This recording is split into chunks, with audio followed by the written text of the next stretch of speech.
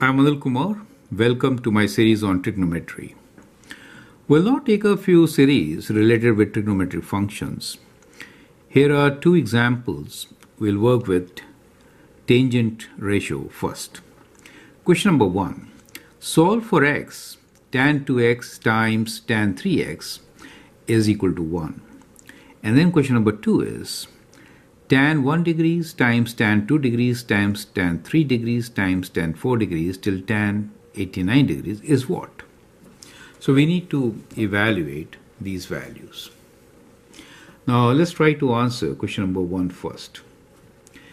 We have tan 2x times tan 3x equals to 1. Now whenever you have this kind of a situation, then the idea here is that it is only possible if 2x plus 3x is equal to 90 degrees, right? So that is when it is possible, right? And therefore, knowing this, we can straight away write down our answer, right? So we know 2x plus 3x is equal to 90 degrees. We have 5x equals to 90 degrees, or x is equals to 90 by 5. And that gives us 18 degrees, and that becomes our solution, right? Now, let's try to understand why it is so, right? So, I'll just kind of extend this to understand why it is so. Now, to understand, let's consider a triangle. So, if I have a right triangle, let us say the angles here are A and B. And this is a right angle triangle, right? Now, in any right angle triangle, we can say that tan A times cot A equals to 1, right? They are reciprocal. Perfect. Now, you could write this as tan A, and cotangent A, angle A can be written as 90 minus B, right? So we could write this as cot of 90 minus B is equal to 1. Now see here. So we have tan A times cot of 90 minus B is tan B. So from here we can see the proof why it is so.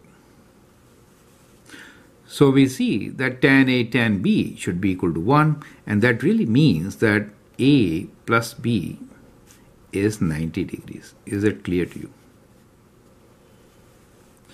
So that is the proof for the strategy which we have used. But this is a very useful strategy to solve such questions, right? So you get the idea. So now if you look into the second question, you see 1 plus 89 is 90, and 2 plus 88 will be 90, and so their products will be 1, and we know this answer will be 1, correct? So that is how you could answer question number 2. Now let us see its solution in a bit more details. As we discussed, we know the answer, which is just 1, right? But anyway, let's answer 2. When you have these kinds of questions, then first step here is to find number of terms, right? So we are actually trying to figure out what is tan 1 degrees times tan of 2 degrees times tan of 3 degrees till, let me write here, tan of 88 degrees, tan of 89 degrees, right? So the idea here is to form the groups. So we can form these groups, right? Where 1 plus 89 is 90, like this, correct? So we can form all the groups like this. So basically in such cases, we need to figure out how many terms are there, right? So here we have 89 terms from 1 to 89, correct? So that means we'll have actually groups form, but one number will be left, right? So half is like, we'll have 44 groups, right? That means we have 44 groups. So what I'm trying to say is that this equation can be written as tan of 1 degrees times tan of 89 degrees times tan of, let's say, 2 degrees times tan of 88 degrees, and so on. And so at the end, we have tan of 44 degrees times tan of 46 degrees. And what we are left with is tan of 45 degrees.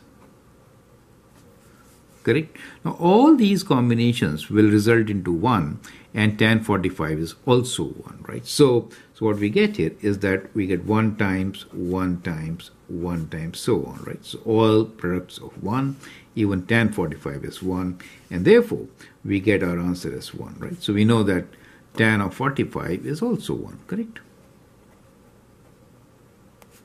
Equals to 1, and when A plus B, we know tan A,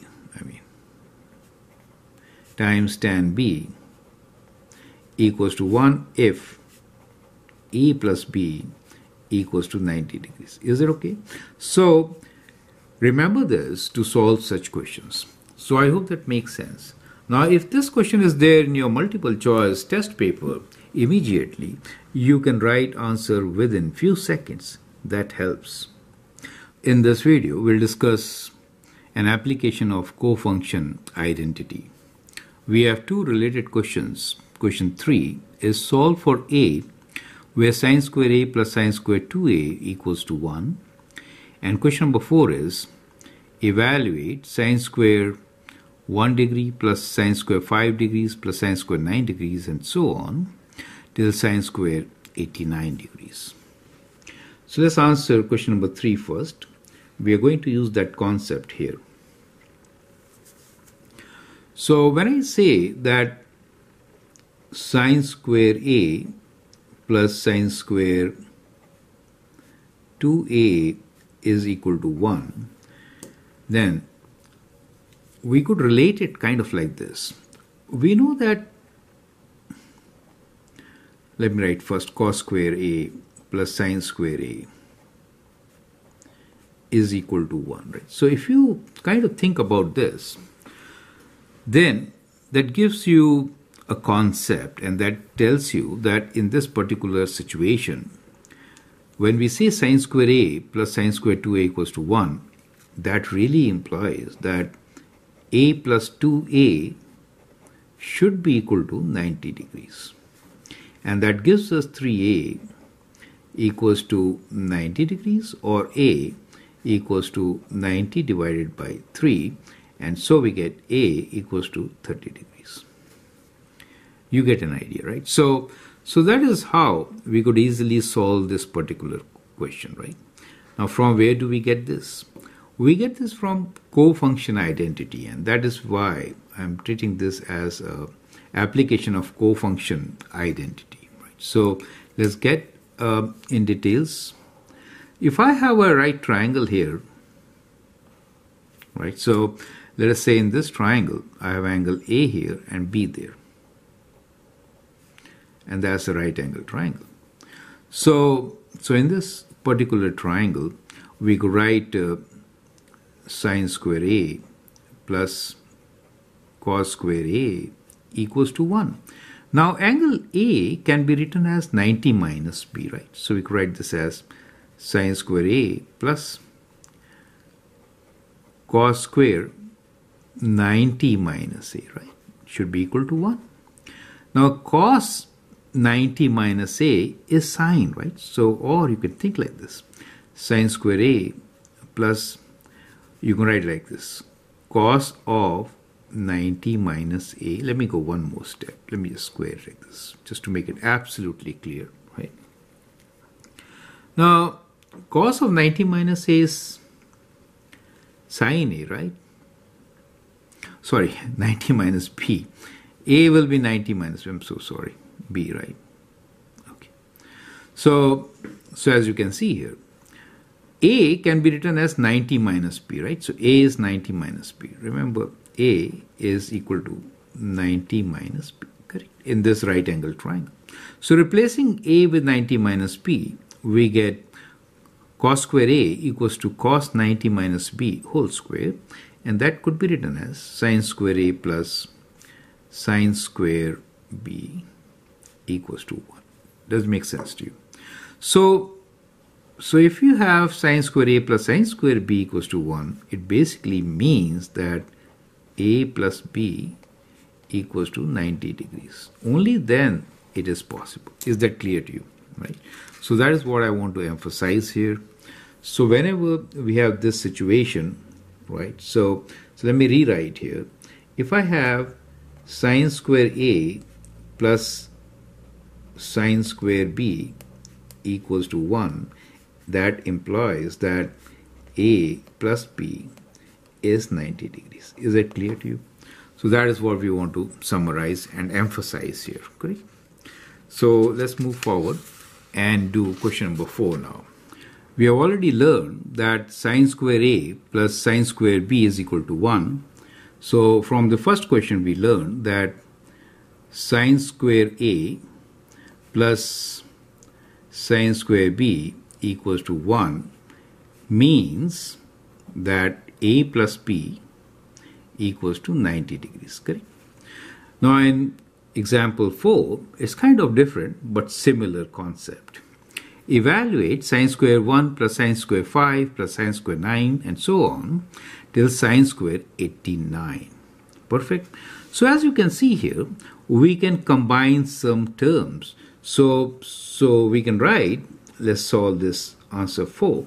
We can rewrite this and we can write this as sin square 1 plus sin square 89, right? So we can club them. Plus we could do sin square 5 plus a term before this will be, since the series is going up by 4, 1 plus 4 is 5, 5 plus 4 is 9. So taking away 4, we get 85 here. So we get sin square 85 plus so on. Do you see that part? So we could actually combine the terms and we'll get something like this, where 1 plus 89 is 90, 5 plus 85 is also 90. Do you see that? So in this series, you notice that each will result into 1. So this is 1, that is also plus 1, and so on. We could add 1. So we need to find how many terms are here, right? So at this stage, two things are important. One is we need to figure out how many ones, right? This is what we need to figure out. So let's find number of terms.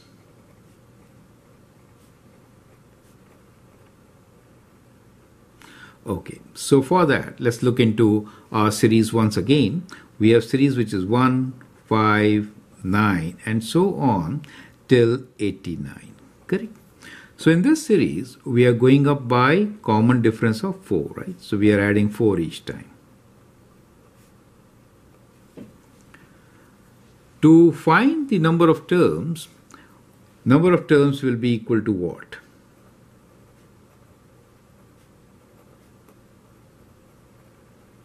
Will be maximum, right, minus minimum over common difference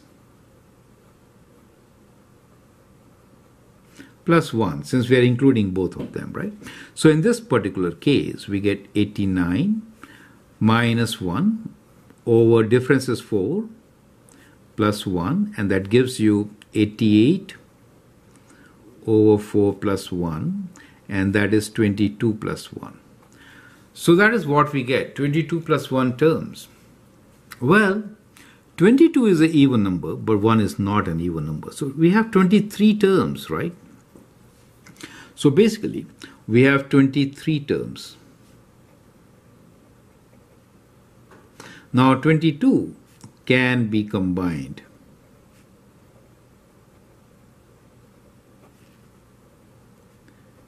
into 11 sums, right? So basically we have 11 of these, right?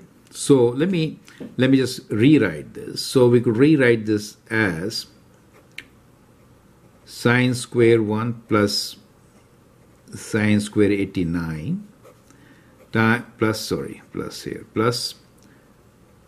sine square 5 plus sine square 85 plus so on. So we have these 11 terms, right? So we have 11 of these, right? So we have 11 terms. And after these 11 terms, we are left with one. So we are left with one. And this one, it will be the center term, which is sine square 45. Is that clear to you? So we have 11 terms, and their sum is 1. Each is 1, right? So 11 terms plus sine square 45. And so what we get here is 11 plus sine square 45 is 1 over square root 2 whole square. Sine 45 is 1 over square root 2. So we get the whole sum as equal to 11 plus half, right, which is 11.5. Is that clear to you? So the answer for this is 11.5. Perfect. So let's go back to this. Basically, we made the combinations and we found that 22 terms can be combined like this. So we'll get 11 ones, right? Each sum results into 1, number 1. So we get 11 from these sums plus one term, the center term, which is sine square 45, results into half. So we get 11.5 as our answer. Is that clear to you, right? So that is how we'll answer this. Hope it is absolutely clear. Feel free to write your comment, share your views, and if you like and subscribe to my videos, that'd be great. Thanks for your time and all the best.